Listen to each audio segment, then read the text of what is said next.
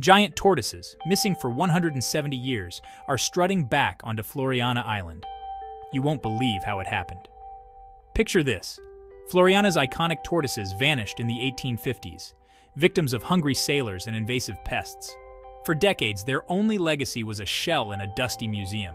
But here's the twist. Scientists recently discovered tortoises with Floreana DNA alive and well on a distant volcano. With a dash of hope and a heap of teamwork, researchers and local folks rolled up their sleeves.